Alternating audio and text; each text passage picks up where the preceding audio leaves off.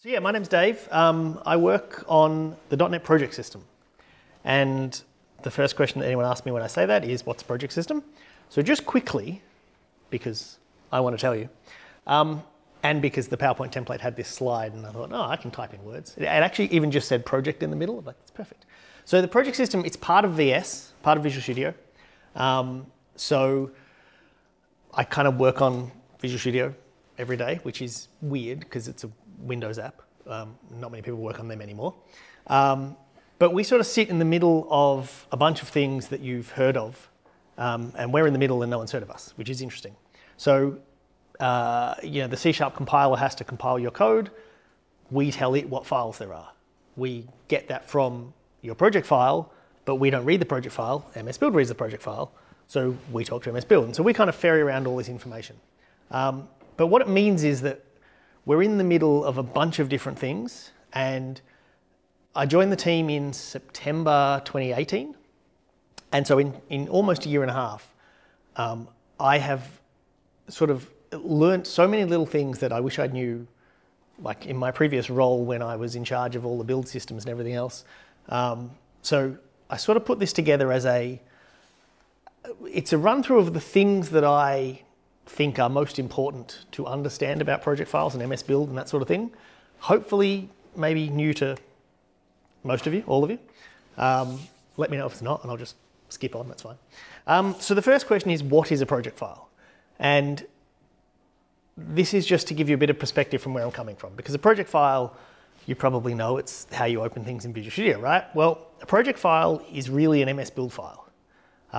Every project file you look at is just an MSBuild file. And so when you run MSBuild on the command line, it builds your project file. And when you open VS, it's the same thing. And so that's kind of where I say that we get information from MSBuild. There is nothing, well, with an asterisk there, there's nothing special about a project file that tells VS something that it's not also telling MSBuild, let's say. So that's the perspective I'm coming from. But there are two types of project files that you hopefully are aware of. Who's using the new style project files, the SDK-style? Few hands. All right, awesome. So, well, and not only, that's fine. So yeah, there's two sort of styles of project file now that exist. And I think that maybe is confusing. So in case you haven't seen one, on the right is a legacy project file. And on the left is the fantastic new hotness of the SDK-style project file, my favorite of the two. They look completely different, right? But fundamentally, both of these are MSBuild files. And both of these build in MSBuild with essentially nothing, well, MSBuild reads these files and it knows how to build things. There's no special magic about .NET Core that helps that one on the left build. There's a little bit of hidden something, but I'll show you that tonight. But it's kind of important, or I think it's easy to forget that these project files are just build files. And particularly if you've got a build system or your build scripts using something like Cake or Fake or Sake, PS Sake, however you pronounce that one. There's all these sort of build things now that people use to get away from MSBuild, but fundamentally they're all still using MSBuild because these files are MSBuild files. So that's kind of where I'm coming from with what I'm trying to get across is to maybe not be afraid of it. So the fundamental difference between these two though is the one on the left simply has more stuff sort of defined by default. That's really all it is.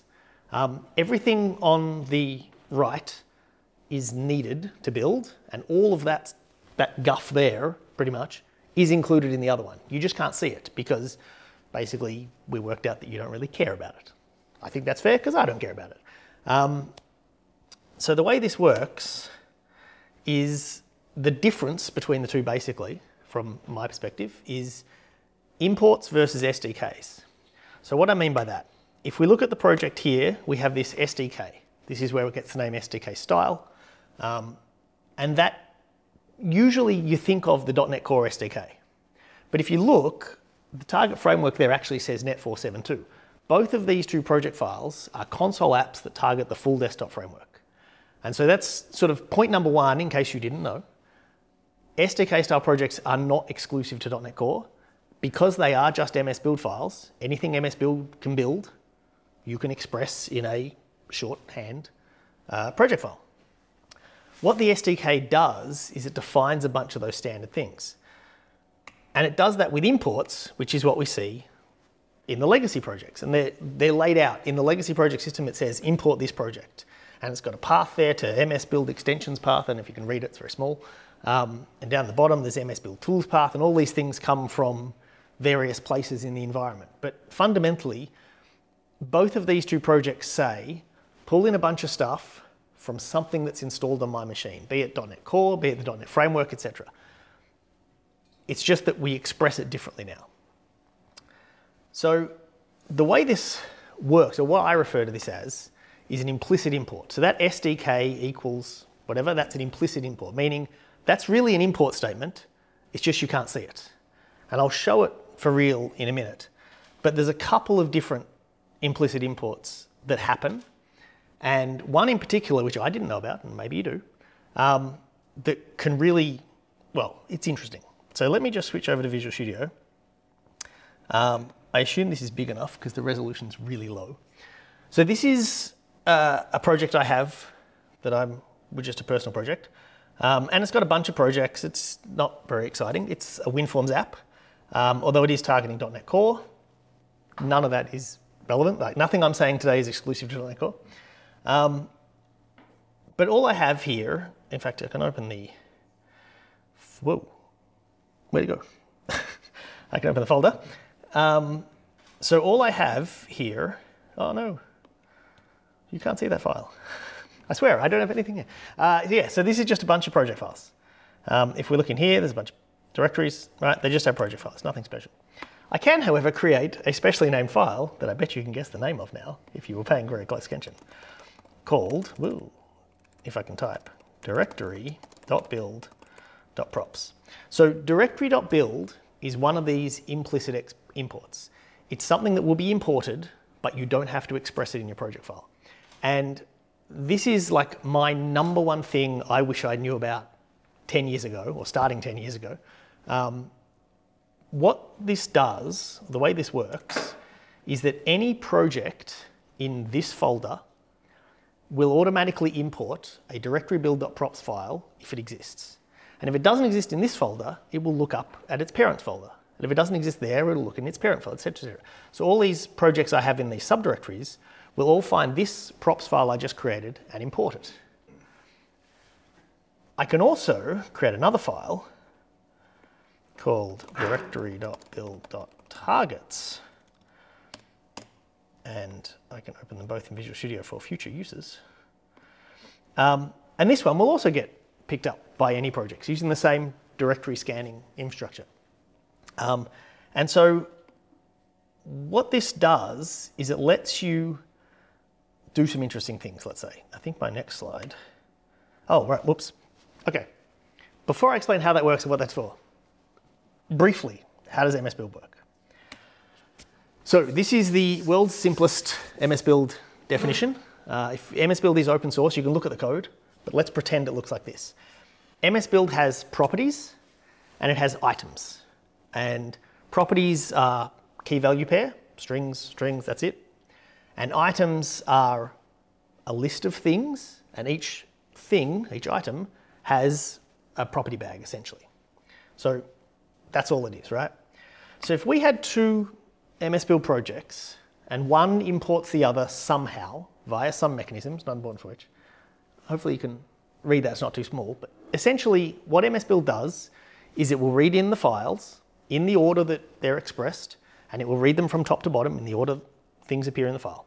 So in this example, MSBuild will read in the first one, it'll say there's a property called foo, it will set it to bar, great. There's an item, which is of type, so items have a type as well, but let's ignore that.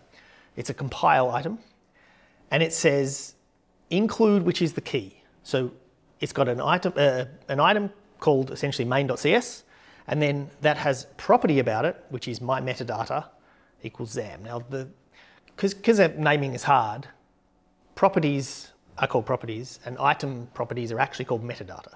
And I don't know of a good reason for this, but that's just what they're called. And then it'll read in the second file, and it'll see there's a property called foo set to Baz. So it will update that entry in the dictionary. And then it'll see that we've got an update to our main.cs item, so it'll update the metadata for it to be Zim, right? Very simple, straightforward. Think of this as dictionaries. The important thing to know is if we flip these two files around, a property set is essentially add or update, whereas an item set, include is add, and update is like update, but only if it already exists, which is not a method name that exists on dictionary, so my whole example just breaks down. But anyway, in this example, the difference here, so our property foo will be set to bar at the end because we're just reading start to back. Our compile item, the metadata will be set to ZAM, and MSBuild will essentially never see that metadata equals Zim bit, because the first thing we're saying is, hey, update this item, and it doesn't exist yet. That's the key difference between items and properties. So anyway, back to our directory build props. What can we do with this? So code reuse. One thing that we on the project system team think and want you to think is your project files are code. So I'm in Visual Studio, I can double click this file and it opens. I don't know whether any of you have used that, but you can, only with SDK-style projects. This is one of my favorite features because it's like the first thing I ever worked on. So, but we want you to think of these things as code because essentially our aim is to make project files, I won't say make them approachable because that's a little bit, maybe could be taken the wrong way, but it's, let's say in recognition of the fact that legacy project files weren't approachable and we want to make you not afraid of them. So double click to open, fine. So there's a few properties I'm setting here. And the last two here, in particular, are I'm setting the language version to preview because I always want to use the latest compiler version. And I'm turning on nullable analysis, which if you haven't looked at .NET Core yet, .NET Core 3 has nullability analysis for null reference types. Basically, I'm just saying, yep, give me all of the latest features. So the thing is, I have to do this this is my Windows Forms project. I have a game engine. I have to set the same two properties. I have a rendering engine. I have to set the same two properties. And if you were writing C# code and you had a method that always had the same little batch of code, you would, presumably put that somewhere more useful. And so with the directory.build.props and targets and things, we can do the same sort of thing. So if we go back to our file system, every project in any of these directories is going to automatically pull in the contents of this directory build props. So I can simply move these two lines of code here into my file, which I've left here. So I'll just got to do this. And then, so if I define a property group here, I can paste in these same two lines and make it neat and save. And it should be colored, but it's not. So I can now go through and I can remove all of this code because I don't need to express it anymore. So our project files that were originally already kind of small get even smaller.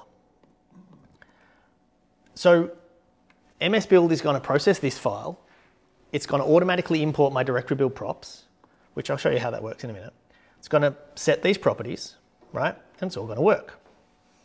So we can do things like, you can kind of think of this as a method call, kind of. Like you can imagine your project file is saying, hey, go grab directory build props. That's kind of like go and do whatever that method does, right? So we can get code reuse. That's pretty cool. We can go further. We can get better package references. So the other thing that you probably didn't notice, but so Skier Sharp is a drawing library. It's a .NET port of a Google native or wrapper. I think it's a wrapper, not a port, but anyway. So this uses Skier Sharp because this is the main entry point to my app. And of course, my rendering engine also uses Skier Sharp. And every package reference I have has the version in it. But if I get those versions wrong, if I get them out of whack, then that's not going to be good. So if you had the same situation in your C# code, the way you would solve this is you probably have like some kind of constant for what version to use. And you can do that. And some of the .NET projects, like the open source Microsoft .NET projects, do this. They will use the directory build props here to define something like, skier # version and set that to 1.68.1. I'm not even going to bother typing that because I can't bother. And then I can use that here because MSBuild lets me use properties with this funky $ syntax. And I could do that. And that's all cool, but the tooling for NuGet doesn't like that, right? It doesn't work really. And when you're using variables, it gets harder to read because if I look at my project file now, I've got to go and find where that variable is declared. And there isn't, I can't press F12 in MSBuild, annoyingly. So there is another approach though. So if I take this reference and I move it to our directory build props here, and so NuGet references are items, not properties, but same thing. Whoops. So what's going to happen now is every project in a subdirectory of this will automatically reference skier #, which seems good, but it's not, because of course my game engine doesn't reference skier # because that's part of rendering. And in some glorious future where I have 1 billion hours to work on this game, I could have a completely different rendering engine using something else. So I don't want this to reference skier #. So, whoops. So this include here is not actually what I want. I want the project to say, basically put it back. And I want the project to say, yeah, I need skier #, but I want that to be the end of it for the project. I want the version to come from somewhere else. So if we remember back to our terrible model of MSBuild, this is an item, so include will add it to our dictionary. So later on, we can update this item in the dictionary, right? The version tag doesn't have to come here as long as it comes at some point in the processing of this file and all of its imports. So if I take this and I move it to our directory build targets, so the magic between props and targets is that targets are at the end, props are at the start. So if I do this and I change this to,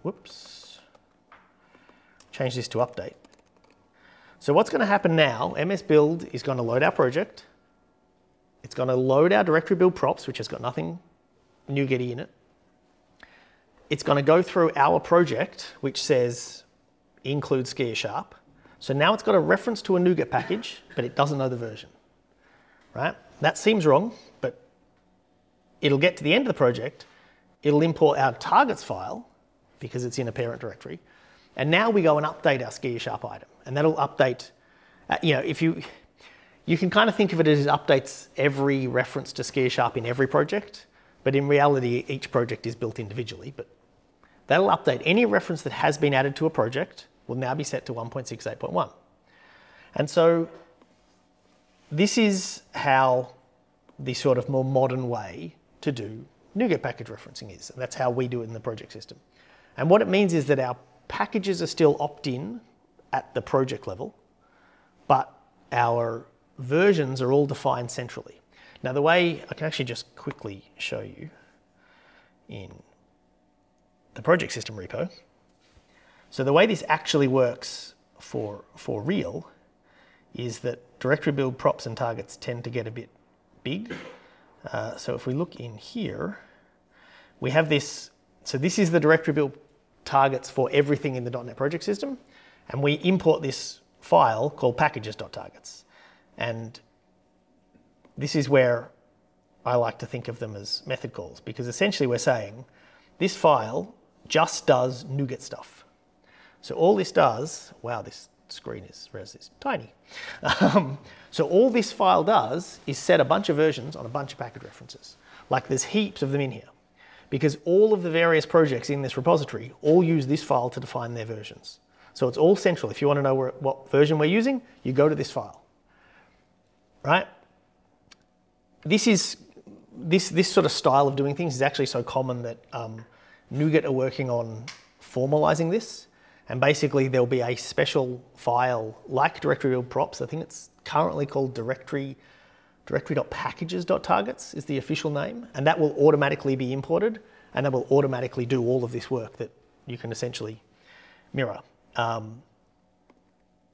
So and this is why I like to think of it as method call, because essentially you don't, in the ideal world, you don't put everything in directory build props and directory build targets, but you put references to other files in there. So it's kind of like calling a method, say, hey, set all the package versions. So that's all well and good, but it's kind of hard to actually see that. So let me just save all of this, and I can show you what MSBuild sees. So if you're doing any kind of writing any project files or build scripts or anything for your CI/CD, especially if the build is failing and you don't know why, or it fails on CI/CD but works on your machine, or vice versa, /pp is one of your friends. There's 3 friends. This is one of them. /pp, it actually means, I think it's pre-process, but I'm so unsure of that because I only ever use /pp. So what this does, I'll just run it because it's fun. It does that. So if you're paying keen attention, or can pause the video later, what this does, let me do that. This basically pre-processes the file. So this loads your project in MSBuild, it processes all of the imports and nothing else, and then outputs the end result of this project. So this project, if we just go, so this project, whoa, okay, I'm not going to do that. I was going to do that, but the font is too big. So I think the project here it's like about 20 lines long. Our /pp output though is 12,989 lines long, right? So this is what MSBuild sees. When you say build my project, this is the file it processes. So the reason this is good is this tells you everything that's going on. So when I said that an SDK attribute was really an import, well, you can see it right here. Here is the import tag. It even adds a comment that says this import was added implicitly, right? Like it's even telling you what it's doing. But essentially, when you say SDK equals Microsoft.net.sdk.windows desktop, what that means is MSBuild will go and find the version of .NET you're using, find the right SDK, and it will import it. In this case, it's come from program files. So I'm using 3.1.200 preview whatever. I don't know. I have all sorts of .NETs on here because like the Visual Studio I'm using is literally the master build of VS, and it just installs whatever it wants. But so you can see this is coming from a file called SDK.props, right? Props go at the start. If we scroll all the way to the end, there's SDK.targets, because targets go at the end, right? So every file, no, not every file, but the convention is props go at the start, targets at the end. And then it's, you know, it's married up, it's like a stack. You pop this one on, eventually your project. So if we keep scrolling down, we will see, so I'm using the Windows Desktop SDK, it imports the standard .NET SDK. So then that imports that. And if we keep scrolling down, I'm just going to search for ski sharp here. And because I updated the wrong project, I can't show you. So, okay, hang on. What project did I do? Oh, I did rendering. Right. Don't look at the man behind the curtain. .NET build /pp. Oops, wrong way. Live demos. Okay, that was very quick. That's a worry. Is this an empty file? No. Cool. How many lines? Oh, only 11,000. So it's tiny. So now, if I search for ski sharp, so I will see, here's my include, right? So this is my project file. This is where diagnosing things, this comes in really handy. If I had this backwards and I put my update in my project file and the include in the targets file, this would show it, because the first hit for ski sharp would be an update, and you would think, hang on, update doesn't add. That's my problem, right? If my build failed because ski sharp wasn't referenced, for example. So here's my project file. And if I look again, here's my directory build targets. So it's implicit because I didn't have to say, go and import this file. MSBuild found the file by looking up a thing, right? So this is where, so /pp is really good for diagnosing these issues because you can see exactly what's happening and you can see the order, right? MSBuild processes from the top all the way down of this file. And in fact, right here is an interesting thing. Microsoft.common.targets, that was one of the 2 import statements in the legacy project system. So the same imports that make your legacy projects work still actually do all of the heavy lifting here. They're just included silently and there's more defaults. So some interesting things we can see if we look for compile. So you know how you don't have to specify every single file in your SDK-style projects? That's because this line exists, which says, well, it doesn't say star.cs because, of course, VB is a thing that exists too. So it says star.default language extension. But in C# projects, that's set to .cs and this works. This one line replaces every single compile element in your legacy project systems. So it's just these sensible defaults and implicit imports that make all the magic work. And so once you sort of reason about MSBuild in this way, and you can think, right, well, I can see what MSBuild sees. I know about, updating things in my dictionary or adding things, whatever. I've just found that everything becomes more easy to understand. Hopefully you do too, but anyway. All right, performance summary. Okay, so while we're on the command line, and while we're thinking about diagnosing build issues, if your builds take too long, there's something you can, I think it's CLP. I always forget this. I'm just going to do a build. So this is doing a build. CLP is console logger parameters. And so this is an extra parameter that is passed specifically to the console logger of MSBuild. But so this performance summary is a general MSBuild concept, right? I'm obviously using the console logger here. So this one outputs, oh, this scroll is so touchy on the font size. So this is a summary of every task MSBuild does, how many times it was called, and how long it took. And some of them will be no-ops, right? So they'll be really fast. So like this delete, it probably didn't delete anything, but it got called to check if it had to or something. This one's really cool because at the bottom here, we can see exactly what is taking the time in our builds. So if your build is too slow or if Visual Studio is unresponsive, this can be a good thing to do to work out why. Compiling my code took 3 seconds and MSBuild, which is basically saying building other projects, took 3.7 seconds.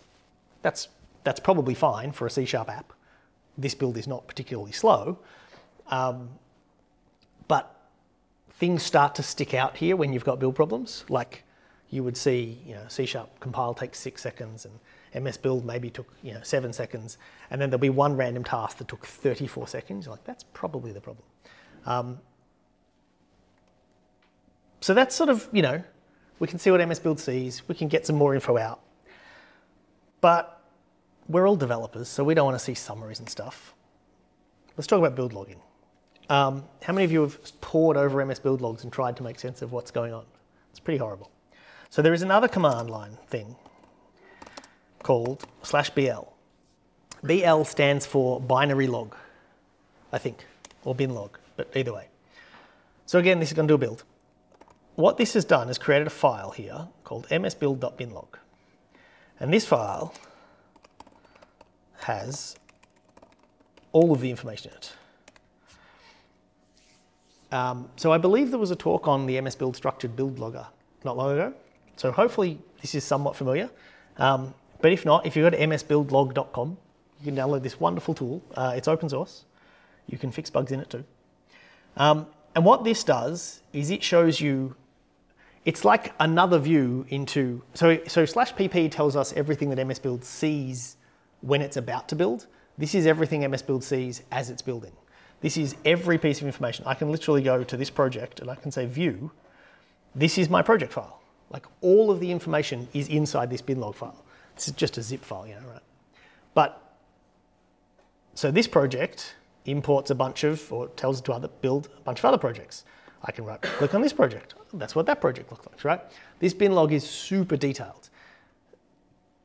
The thing to remember with binlogs, because they're super detailed, if you send them to someone, that someone can see your project files. This is important to note because, you know, if your code is proprietary, you might not want that to happen. So there's an asterisk there. Every now and again, like if you log a bug on our GitHub repo, like we often say, can you send us a bin log? And we have to put a link there to a thing explaining, like, in fact, even worse than that is like environment variables. Like there can literally be passwords in these things. So just be warned, it does contain everything. I don't think this session ID is important, but I don't know. Hopefully you can't write it down and hack my machine. There's all sorts of things in here. But so what this is good for is, again, for diagnosing issues. So let's say we'll look for ski-sharp again. If there was a problem where it wasn't referenced and I thought it should be, right? I can see everywhere that MSBuild thinks this is relevant. So here I can see in my project file, I have a package reference to ski-sharp. It has a version. That's good, right? If that was missing, then that's where I probably got my includes and updates back to front, right? And you can see it's mentioned everywhere. There's so much detail in here. The other, like, oh, here we go. This is where it found the file. Oh, I can't scroll. Oh no. I think it's going to crash. Anyway, as I say, it's open source. You too can fix bugs. That one's really good. So if one thing that's a common problem, let's say, is where you think you're referencing this version, and even if you are referencing this version, sometime MSBuild, like that package reference ski-sharp, that version 1.68, right? That's not real. That doesn't mean anything. What we really have to do is find the DLL that corresponds to, and that's what gets sent to the compiler. Yeah, see, I can't even alt tab to it anymore. What that spot was where it was crashed is literally the command line parameters to the C# compiler that says every single DLL. So every now and again, you know, MSBuild will find this wacky DLL over here and go, oh, I'll use this one. And well, that could be why your build is failing, right? It's not doing what you expect. So binary logging is cool, but if I'm honest, most of the time command line builds are the things that work and your Visual Studio builds are the thing that failed. Or IntelliSense doesn't work, which means that a different build has failed. So there's a way to get this information as well, and it is an extension, and I can't go online, but it is called Project System Tools. It is written by my team, essentially, a guy on my team named Paul, mostly, and it is another way to look at what's going on with MSBuild, but specifically inside Visual Studio. So if I open up this build logging window, we can see it. So let me pin that. Oh, that'll do. I don't have a lot of real estate. So if I, let's add a file. So if I add a file to this project, and I'm just going to add an empty class, what's going to happen, hopefully, maybe not. What should happen, okay, let me try removing a file. Okay, it's not working. Now we have the fun thing of, do we try a different build of Visual Studio and hope for the best, or do we, let's not risk it. I'm just doing a normal build. Nope, this isn't working either. Okay, so what's supposed to happen here is you should see an item here for every single build that Visual Studio does. I'm going to start a different instance. And let's hope I have the extension installed, shall we? I do. All right, cool. So this is the current preview release of Visual Studio, which should be more stable. And if I create a new project,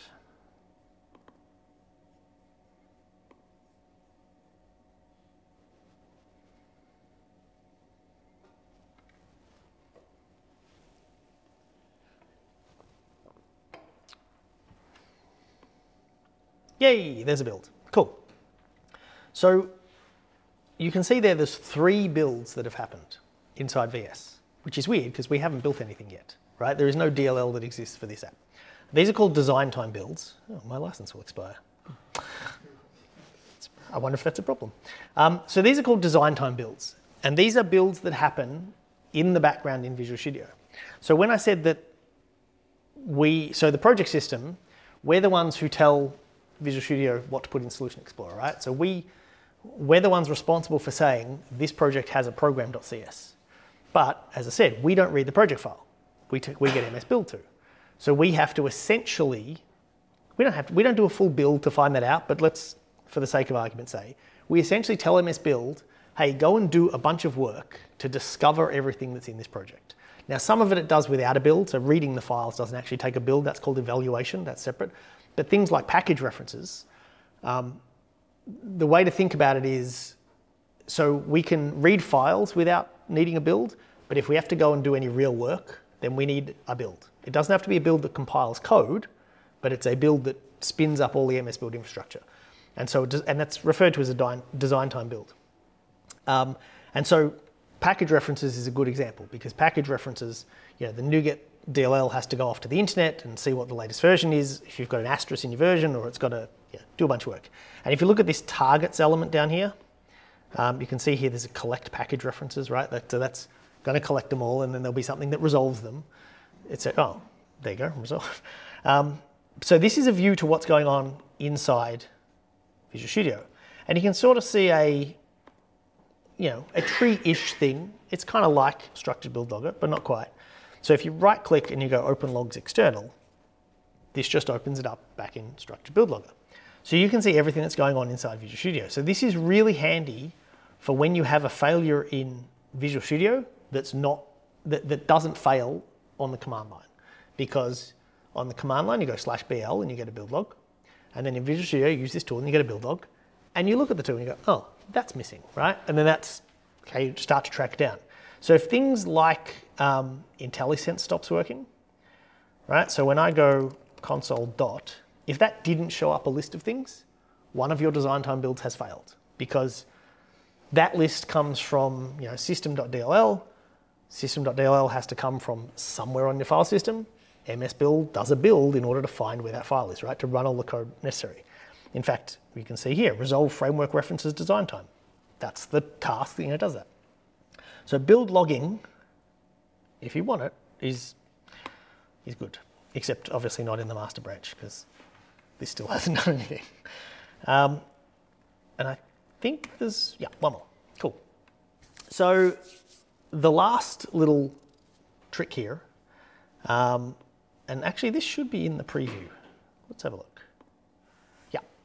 So I just clicked show all files in Solution Explorer and it added the bin and object directory, which we're all used to, but it also added this node called imports. And this is new in 16.5, which is, I think it's new in the preview that's currently out.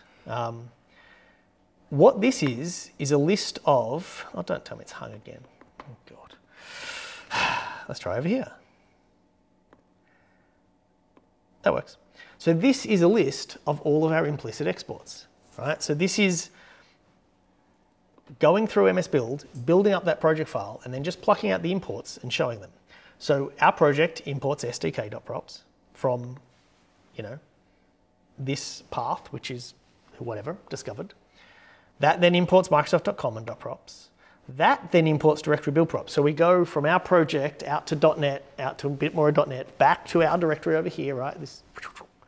And you can see all of these things in the order they get imported. You can double click to open them. Anything that is in your directory, I can edit this. You can see this has a padlock, it's read only, right? I can't just go and modify the SDK. So the imports it's like the sort of a summary view into all of MSBuild, but this one is especially good for things like NuGet. So you can see here, or actually annoyingly, I don't think I have any. No. But, so NuGet packages can deploy with them props and targets files. So part of your build actually comes from your NuGet packages.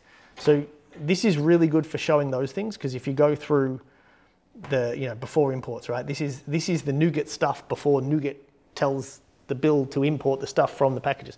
So you'd see various NuGet things happening depending on what projects you reference. I don't happen to.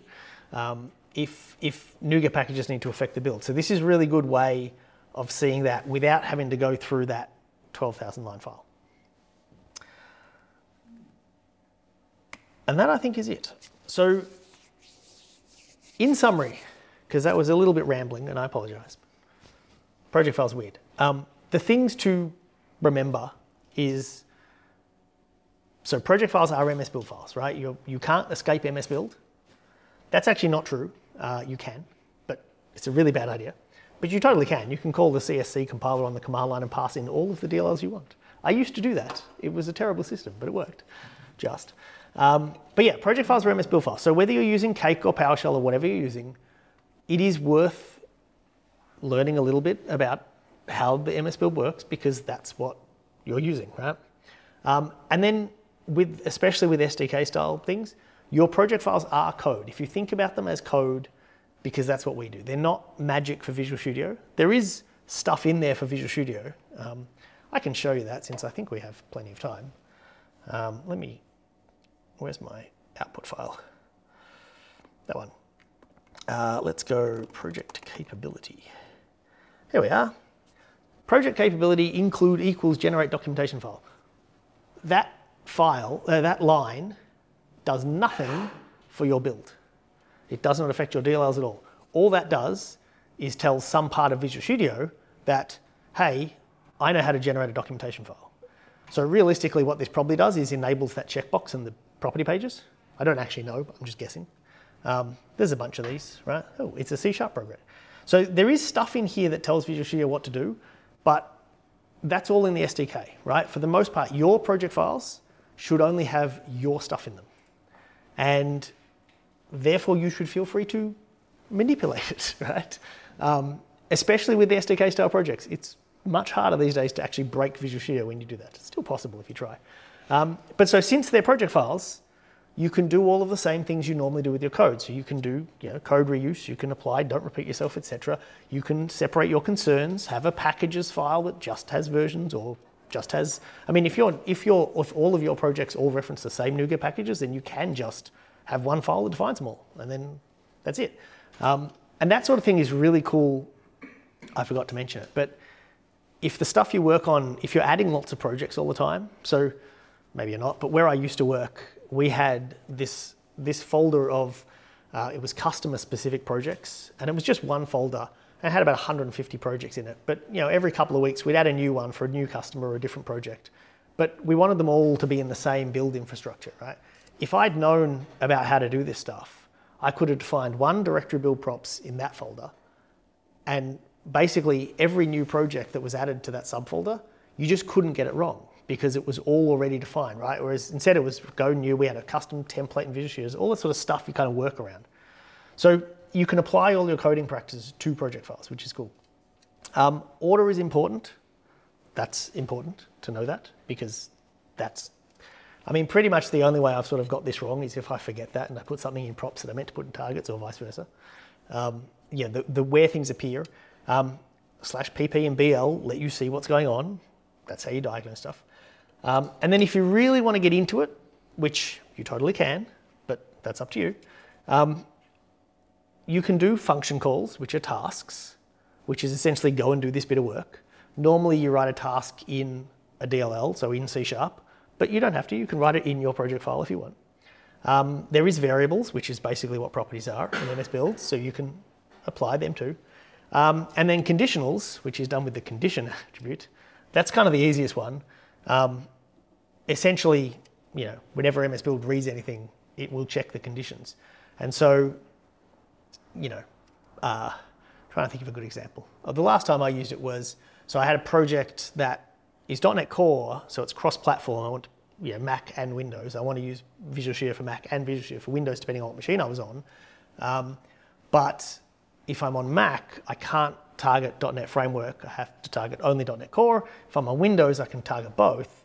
So you put a condition on the target framework reference element, and whatever the last one is, or whatever the one that wins is, that's the one that gets used, right? So they're kind of the easiest one. But when you apply all these things and you start to think of them as code, you start to build up, some sophistication in your project files, or you can, if you want. And that's it. That's me. Thank you.